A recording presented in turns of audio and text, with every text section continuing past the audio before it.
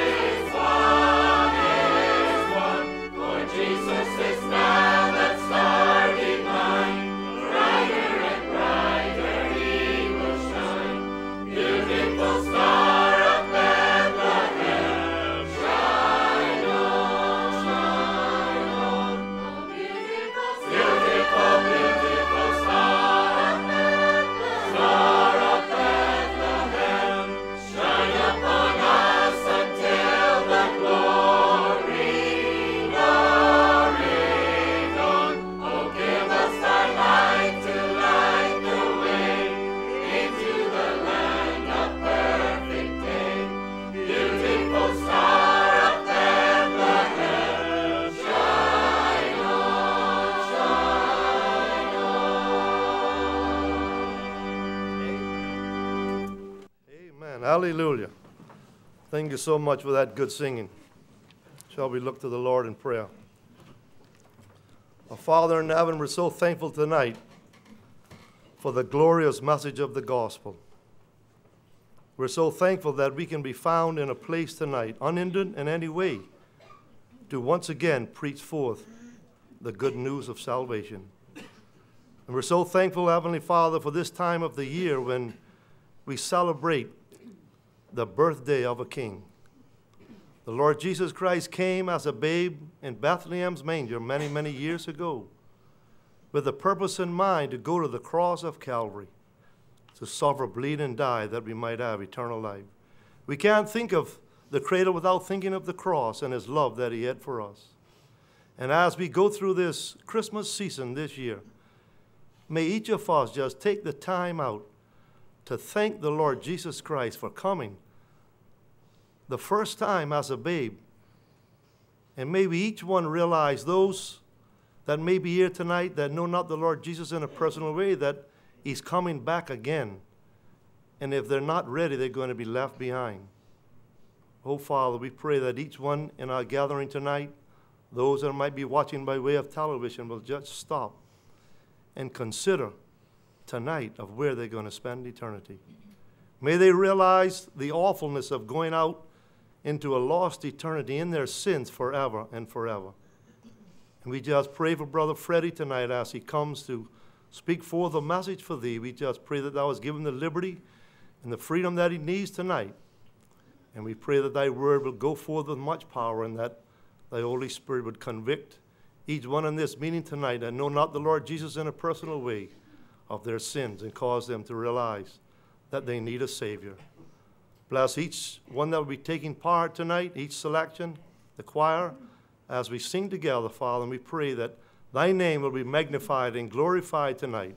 For we ask these things in the precious name of the Lord Jesus Christ. Amen. Again, like I said, it's good to see each one here tonight. Those that might be visiting here with us tonight, we're so glad that you're here. We extend our hearty welcome to you, and we pray that you'll come back and be with us again. Right now, we're going to be favored with a trio, This Little Child, followed by the choir, Come and Worship.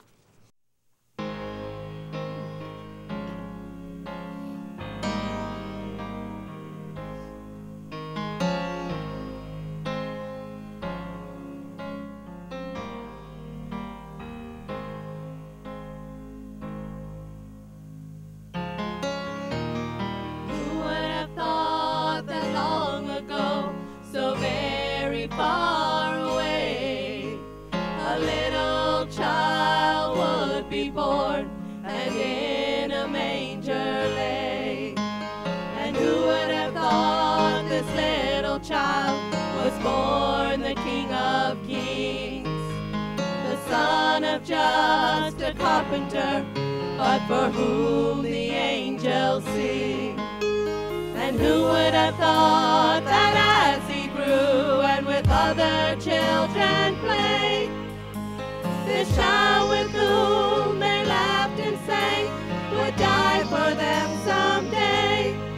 And who would have thought this little child could make a blind man see? Feed the hungry, make rich the poor, and set the sinner free. Oh, who would have thought this little child was who the prophet said would take away the sins of man and rise up from the dead? Oh, I believe, and I will always sing, this little child is the King. Oh, I believe, and I will always sing, this little child, he is the King of kings.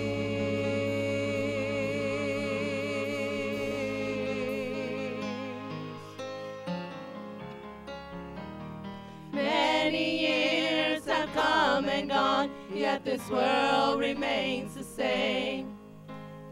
Empires have been built and fallen, Only time has made a change. Nation against nation, brother against brother, men so filled with hatred, killing one another. And over half the world is starving, while a banner of decency is torn. Debating over disarmament, killing children before they're born. And fools who march to win the right to justify their sin. Every nation that has fallen from within.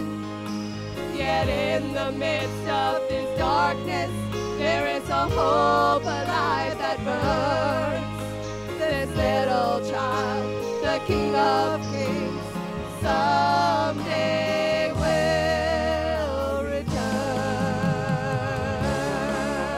And I believe, and I will always sing, this little child is a king. Oh, I believe, and I will always sing, this little child, he is the King of Kings.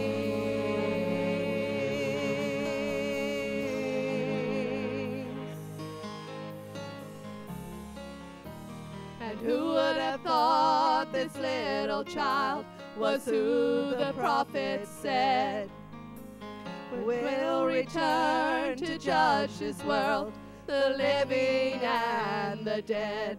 Oh, can't you see that long ago, so very far away, this little child, our only hope, was born a king that day.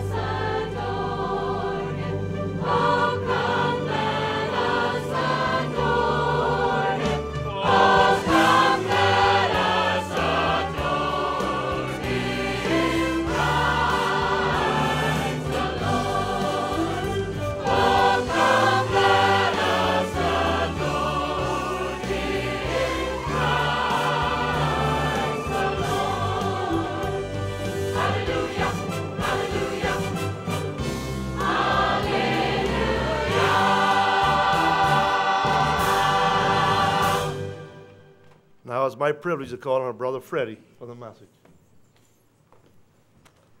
Thank you, Brother Jerold, and good evening. Boy, you get good singing like that, it helps you with the message. It really does. I believe Brother Frank would agree with me tonight on that. And we thank you for the time that you do put into it. Thanks for coming.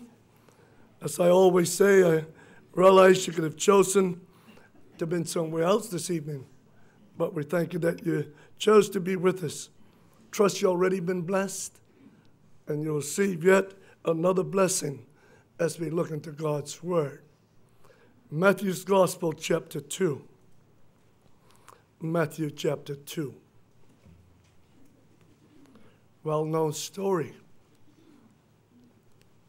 Verse 1.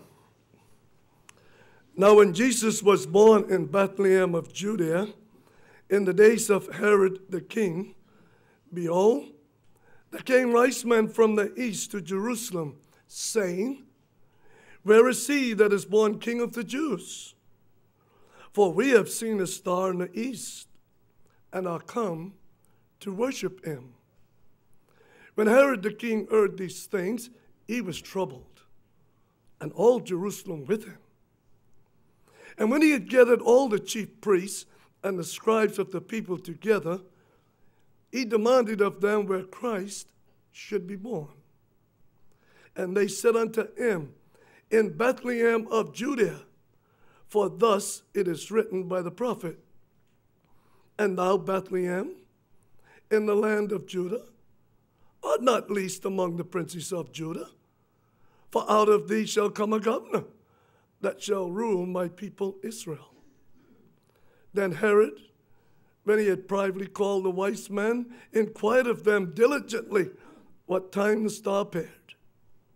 And he sent them to Bethlehem and said, Go and search diligently for the young child. And when you have found him, bring me word again, that I may come and worship him also. When they had heard the king, they departed.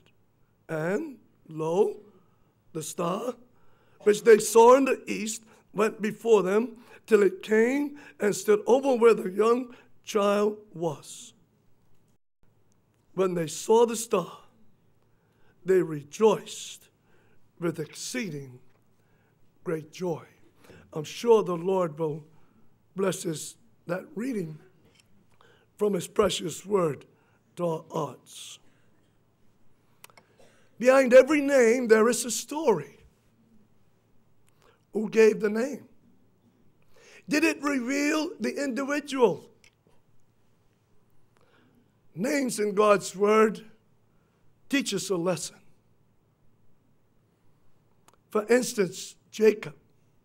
His name means supplanter, cheat. Jacob was just that until he confessed to God who he was. When God asked him, What is thy name? He said, Jacob. I'm a cheat. I'm a sinner. And you know what? God changed his name from Jacob to Israel. And that means prince with God. Friends, tonight, if you're here without Jesus Christ, and you will acknowledge to him, agree with God who you are, take sides with God, and acknowledge to him that you're a sinner, and turn from your sin, God will change your name tonight. You know what? He'll change it from a sinner to a saint. He'll change it from a child of Satan to a child of God. You must be willing to acknowledge and agree with God on who you are. You know, salvation is a free gift. You don't have to do anything for it. A man up in years got up in one of Mr. D.L. Moody's meetings and said he would like to say three things. He says, it took me 42 years to learn these three things.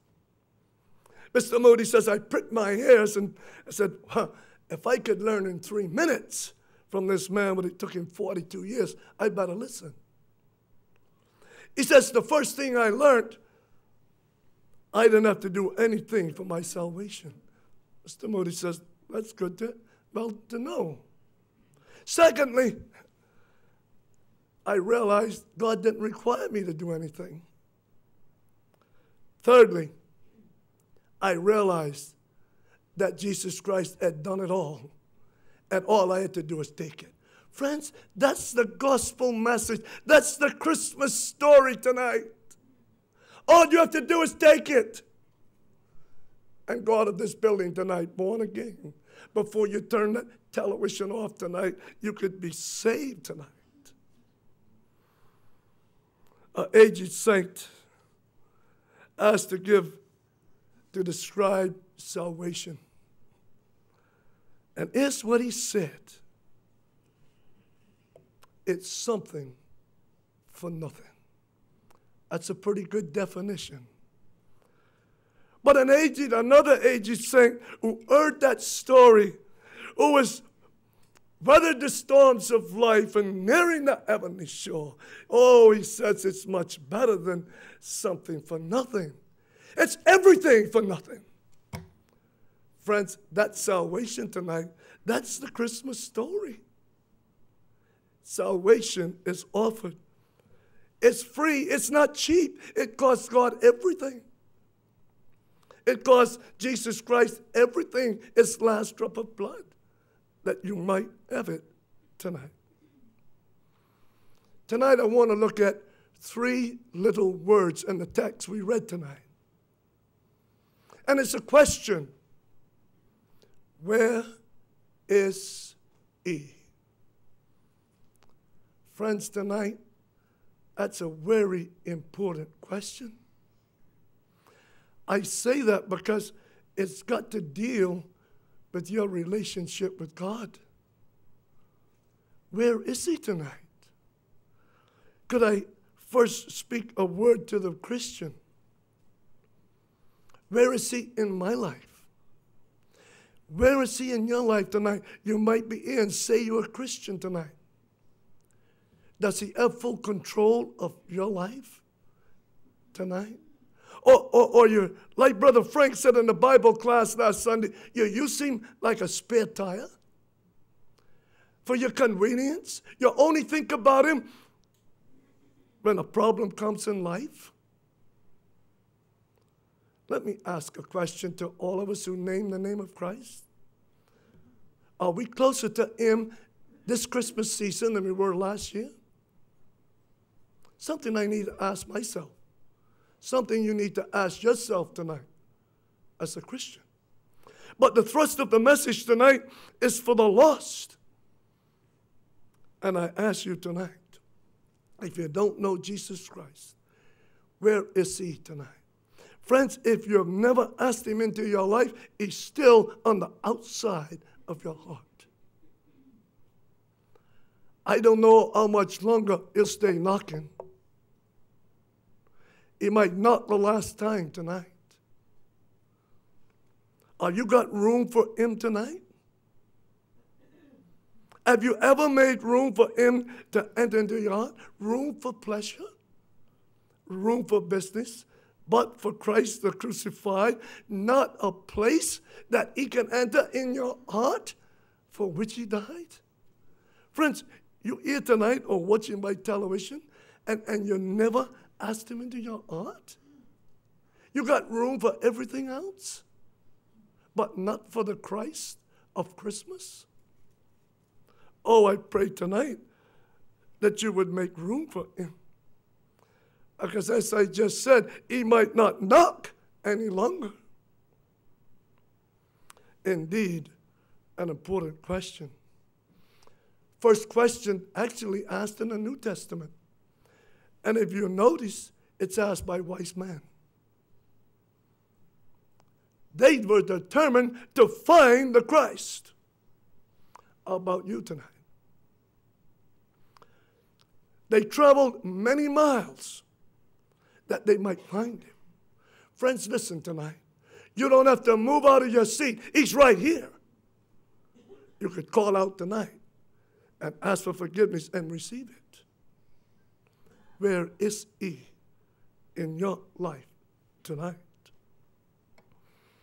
You know, it reminds me of a similar question that was asked way back in the book of Genesis. And God asked that question. And all of God's questions are important. Make no mistake about it. And God is talking to Adam and Eve. And he says, where art thou? It's a similar question. Not that God didn't know where Adam and Eve was, but God wanted them to admit what they had done. You see, God is a God of grace. He didn't come down in wrath. He come down in grace and give them a chance to admit they're wrong. And that's why he's asking you tonight, where is my son, Jesus Christ? In his loving grace, he knows where he is in your life. But he's asking you in his grace tonight, where is he? Admit to me where he is. Confess your sin. All of God's questions are important. And God is still asking that question 6,000 years later. Where art thou? Or where is he in your life? You know Adam's answer? Says he was afraid. He says, I was afraid and I hid myself behind a few fig leaves. Friends, tonight, what are you trying to hide behind tonight? You can't hide from God. Are you hiding here tonight and you in this service behind some false profession? Your life doesn't back it up. Friend, I'd be sure tonight if your life doesn't back it up that you're real. Many a person are hiding behind some words they said some years ago and lived like the devil ever since. Folks, don't hide behind that. You might wind up in hell. Many people are hiding behind good works. Many people are hiding behind being a church member, doing some good of some kind. Folks, let me tell you, the only place you could hide tonight is behind the cross of Jesus Christ and his shed blood. That's the only place you could find forgiveness.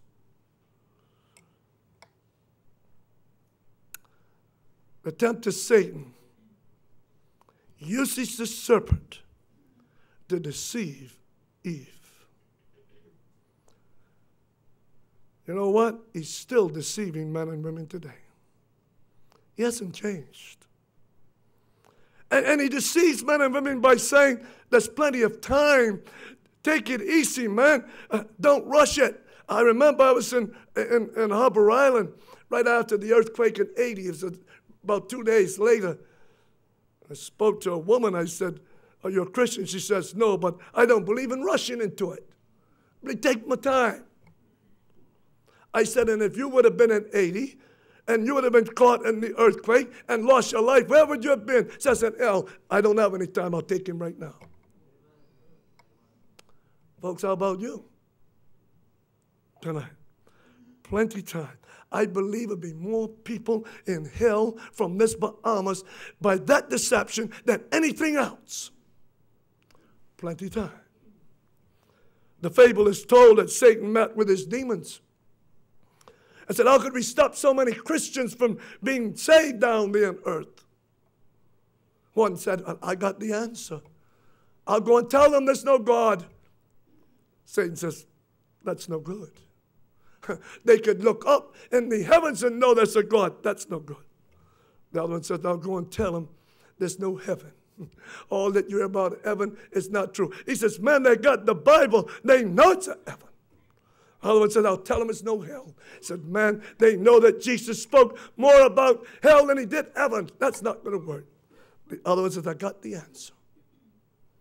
I'll go and tell them there is a God. There is a heaven. There is a hell, but you got plenty of time. And Satan is still deceiving men and women today. Plenty of time. You might be here tonight. You might be watching by television and think you got lots of time. Folks, you could be in eternity before we get out that door tonight. Where will your soul be? Plenty of time. Satan deceives by saying death ends it all, man. Live like you please, man. After death, it's all over. Friends, listen. After death, life just begins. It just begins. But where will it be for you? Heaven or hell? It's serious. It is. And then he deceives people by saying there are many ways to heaven. And people are still trying. There is a way, as I said in the Bible class, that seems right unto a man, but that end is the end of death that will lead to destruction. Many ways to hell, but only one way to heaven, and that's through Jesus Christ alone. Yes, Satan is a deceiver. The Lord Jesus said himself in John 8:44, says he's a liar and the father of it, because he started back in the Garden of Eden. That's why Paul, through the pen of the Holy Spirit, penned these words, put on the whole armor of God, that you might be able to stand against the wiles of the devil. Christian, we need to put it on. You say, why? Because we'll fall if we don't. We won't stand. But that one word caught my attention again today, the wiles of the devil. Friends, listen, his wiles are attractive. Don't let anybody kid you. The first person took that drink of alcohol. Oh, wasn't it attractive? The first person took the cocaine. Wasn't it attractive? Only to awaken next morning and be deceived. You see, his wiles are not only attractive, but they're deceptive. That's Satan. It wasn't all as good as what he said. You get up with a splitting headache. But not only are Satan's wiles deceptive, but they're ensnaring. You see, they're attractive, deceptive, but then Satan set the trap, and he's got you in the snare. He's got you in his trap. He made it look good. But now you need more and more and more. And many a young lady has sold her body to get another eye. Many a young man has sold his soul to get another eye. Listen, friend, sin will take you further than you want to go. No one intended to be an alcoholic. No one intended to be a drug addict. Not only will it take you further than you want to go, but longer than you want to stay. No one wants to stay there, but it's got a grip on them. And more than you want to pay. Many a person, it has led to death and hell. No one wants to pay that. Tonight, oh, his wiles. Friends, tonight, where is he? Where is he tonight? Important question. You see, Satan's tactics haven't changed. Not in the least. You see, he brought 3 doubts into Eve's mind back there in the garden. He first got her to doubt God's word. Hath God said? And that's what he first starts with, you see. But listen, friends, God's word stands forever. It will never change. He's the same today, yesterday, and forever. Then he got her to doubt God's punishment. Says, look, you won't surely die. And he deceives men like that again today. He says, look, you're not really going to die. Don't listen at that. God says after death, judgment. He got her to doubt God's punishment. And then he got her to doubt God's goodness. Why would he withhold one tree from you? God don't want to give you his best. Listen, friends, God wants the best for you tonight. You say, Freddie, what do you base that on? John 3:16. For God so loved the world, he gave his only son. God gave his best for us. He wants you to have the best. Why not receive it? You know the result back there in the Garden of Eden? Their eyes were open. They realized they had sinned. They were naked. And when Isaiah realized that in Isaiah 6 and 5, when he saw the Lord, he says, woe is me, for I am undone, because I am a man of unclean lips, for mine eyes have seen the King, the Lord of hosts. What Isaiah was saying, I'm ruined. I'm like a dead man. I'm dumb. I'm silent. I can't say anything when I see my wicked condition. Friends, that's going to be your words when you get to stand before the judge. You're going to say, I'm a ruined person. I'm undone. It's over. When you see God puts before you everything in a moment of time, every sin, you'll be speechless. You'll have nothing to say. You'll know it's over. Oh, I pray no one will go out into eternity like that. Then there's self-covering. They try to cover sin, and people still try to cover sin today. Friends, let me tell you, the only thing that could cover your sin, the only thing that could remove your sin is the blood of Jesus Christ. Oh, I pray you turn to him. And then it was separation, you see? Separated from God. Friends, look, sin separates. Sin separates. It separates in physical death. And this past year, many Christians here have lost loved ones. Sin separates. But for those who have been saved and gone on before, it's just for a while. We'll soon be reunited with them. But friends, tonight, if you go out of this life without Christ, you'll be separated for an eternity. How sad. But sin separates eternal. Revelation 20:14, death and hell were cast into the lake of fire. This is the second death. And whosoever was not found written in the book of life was cast into the lake of fire. Folks, eternal separation. Oh, I pray anyone listening tonight, that would never be your condition. They were afraid. You see, sin makes you afraid. You might say you're not afraid here now, but listen at these words in Isaiah 53 and 10. The sinners in Zion are afraid. Who among us shall dwell with the devouring fire? Who among us shall dwell with everlasting burning? You'll be afraid then when you see there's no way out. But then they made excuses back there. He blamed Adam blamed Eve, he blamed the serpent. Folks, listen, every one of us going to give an account to God for himself. Scripture says, every idle word that men shall speak, they shall give an account, therefore, in the day of judgment. Friends, again, I ask you tonight, where is he? A very important question. As I said, all God's questions are important. You might ask tonight, well, Freddie, could you give me a one or two or three maybe from the Word of God? God's questions, yes.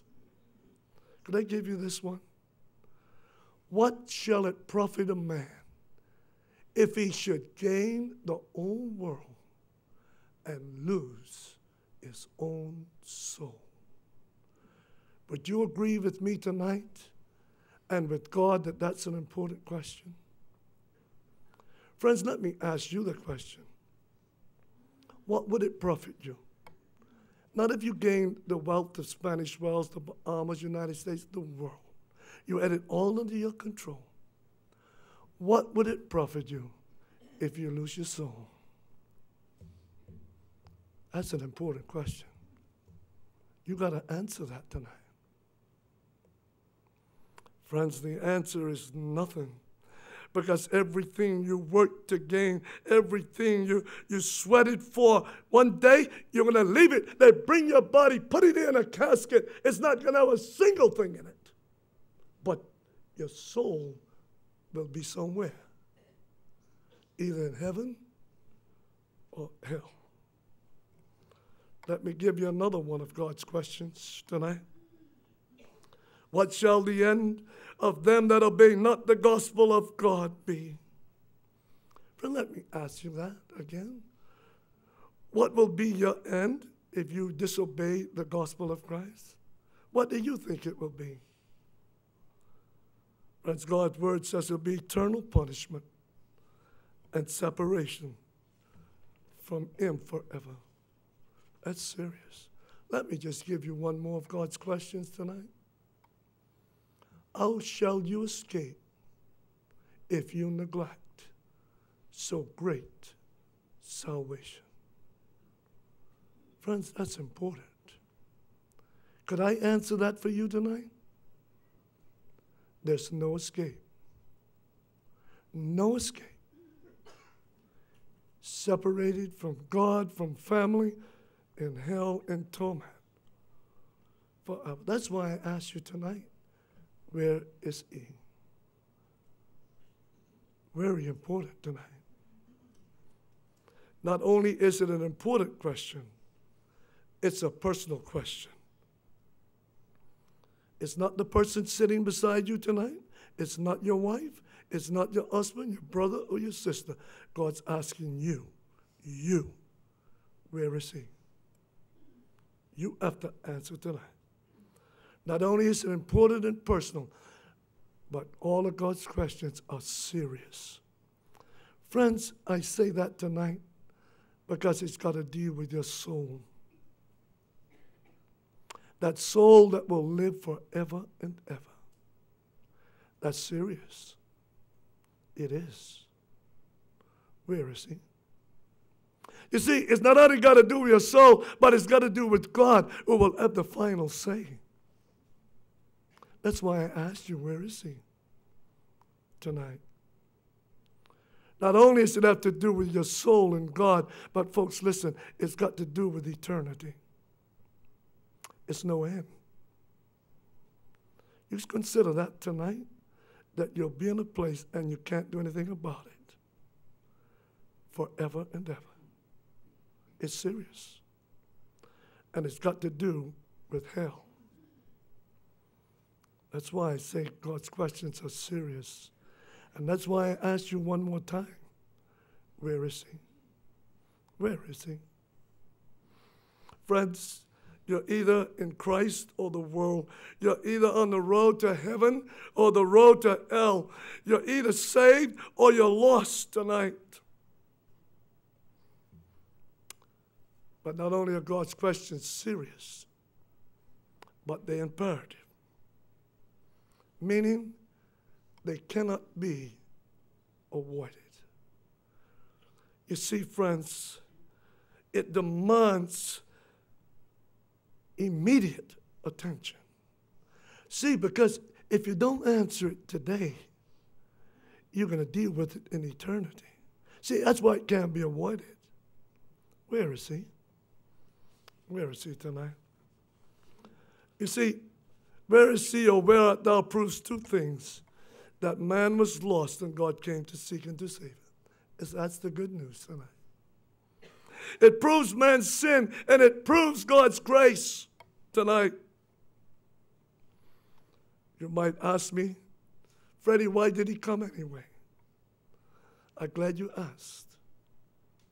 Paul says in 1 Timothy 1:15, Christ Jesus came into the world to save sinners. That's why He came. That's why He came, born in a stable and cradled in a manger, and then went to Calvary, that He might save you and me. Where is He in my life? Where is He in your life? Friends, He's either on the inside or the outside tonight. Revelation 3:20. as we bring the message to a close. Behold, I stand at the door and knock. If any man will open the door, I will come in. I ask you another question tonight. Are you willing to open your heart's door tonight and let him in? Don't be foolish and go outside or turn that television off without asking him into your heart's door tonight. The Lord Jesus used simple messages. He says, I am the door. By me, if any man enter in, he shall be saved. You know, there are all sorts of doors in this world. There are open doors. There are closed doors. There are solid doors. There are sliding doors. All types of doors. Every home has at least one door. And to enter, I think you'll agree with me tonight, to enter into any home, you must go through the door. Could I tell you tonight that heaven has a door and only one? And that door is Jesus Christ. Folks, to get in, you've got to go through that door. I am the way. Will you be willing to enter that door tonight? I close with this short story. About 44 years ago, 66 soccer fans lost their life when a staircase collapsed while watching a Rangers Celtic soccer game in Glasgow, Scotland. One of the survivors described it like this. Everyone was struggling to get out and crying for help, and no one to help.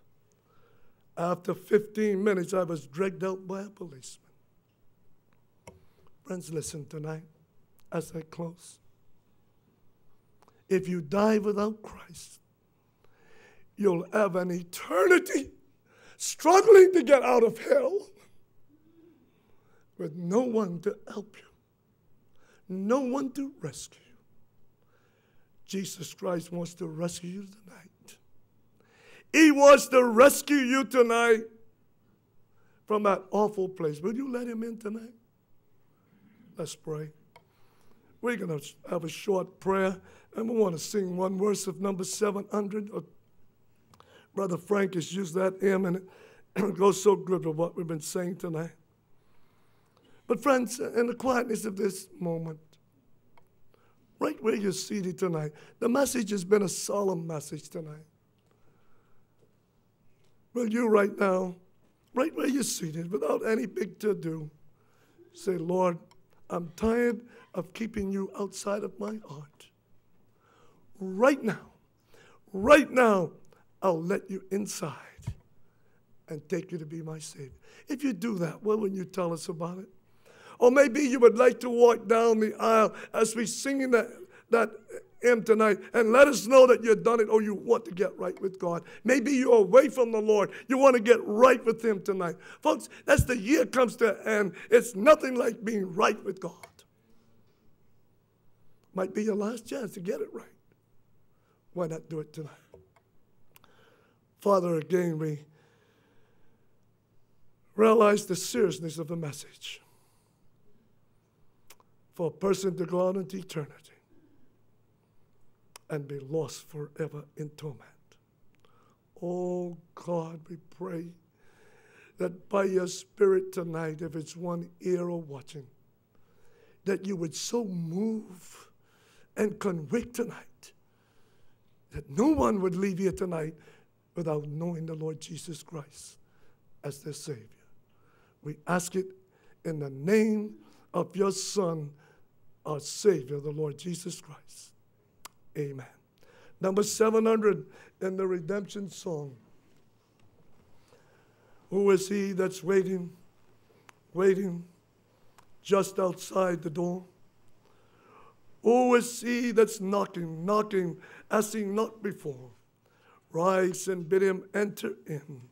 peace and hope will bring. 'Tis thy Savior knocking, knocking. 'Tis thy Lord and King. Let him in. Friends, why not tonight? Let him in. He waits outside the door. Let him in. Ere he departs to return no more. What if he don't return anymore? To go out into eternity lost. Oh, friend, be kind to your soul. Don't leave without trusting him. First verse and chorus, the meeting will be over.